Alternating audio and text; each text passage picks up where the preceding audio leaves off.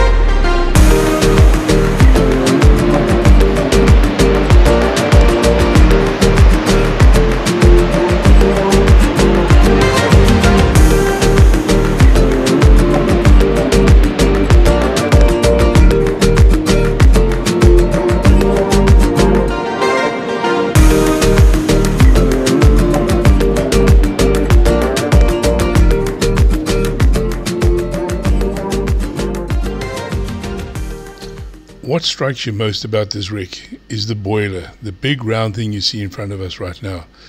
It is visible from Chapman's Peak, and don't forget, this Noordhoek beach is a beautiful beach. It's 8 kilometers long and it's a fantastic walk.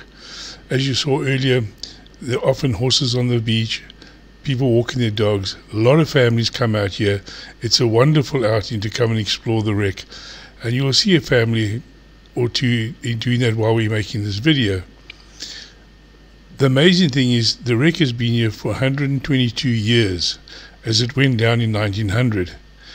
And look at the ribs. You can see the whole formation on the outline of the vessel in the sand still. It's absolutely amazing to be part of this history, and I really suggest you get the family, little rucksack, some cool drinks, sunscreen, the normal thing, and come take a walk and explore this vessel for yourself.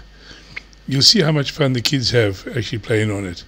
But do remember, it is rusty metal, so be careful how you tread. As you can see, the sharp edges sticking out of the stand could cause an injury quite easily. Just look at that, the whole shape of the wreck in the sand. Magnificent. Alright, I hope you enjoy the rest of the video as we explore the wreck, and we'll take a short walk back and chase some seagulls and have a bit of fun on the way back.